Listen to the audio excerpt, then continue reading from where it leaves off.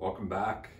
So in our previous video, we talked about a general purpose tools that are used for 90% of do-it-yourself projects. A couple questions that came up in the comments with this one is what type of work are we talking about here? And again, this is not professional stuff. I'm not a professional contractor, just a weekend warrior, do-it-yourself guy. So it's not for any specific jobs. It's just that like 90% of the small fix-it things around the house, 90% of the tools I need seem to be now in this bag. So let's take it one step further now. So many times I will also realize that I need to do some drilling or driving. And so I've got this other bag that's really just for drilling and driving, and I'll take you through that one today. So I got a drill, DeWalt 20 volt. I've got the DeWalt 20 volt impact driver also. So they're a nice set.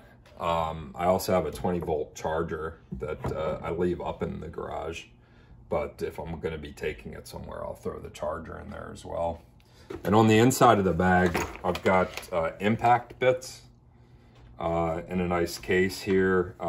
This happens to be DeWalt. Really important that if you're going to use the impact driver, only use impact rated bits, because they can break if you're not using them properly. And this is kind of a standard set. The only thing I got that's a little bit different is there's one that has kind of a swiveling head if you need it to get into tighter spaces. Okay. Also on the inside is just a drill bit set, pretty standard. It's got a couple masonry bits in it. If I'm going to be doing concrete work, I have a special bin or bag that has just masonry stuff like concrete screws and so forth. So it's a pretty standard drill bit set. So that's in here. And then I got some accessories for the drill drivers in the pockets on the outside. So this is just a stop collar for drill bits. So if you need to mark the depth, I honestly don't use it that much. Usually I just mark it with some painter's tape. It's a lot faster and easier, usually gets the job done. This is a screw extractor set. There's two different ones that I have. Then I've got some larger drill bits, these kind of spade bits out here in this pocket. And then if we turn it around, I've got a hole punch here, and this is really nice to start a hole, especially in metal, but I don't drill that much through metal. But even in wood, sometimes when you try to mark it with your pencil, your drill bit maybe wanders a little bit as soon as it starts. So this one, it's spring loaded here, so you can just push down on it and it makes a little dimple in there to get it started. Handy tool. This is a right angle attachment that goes into the impact driver.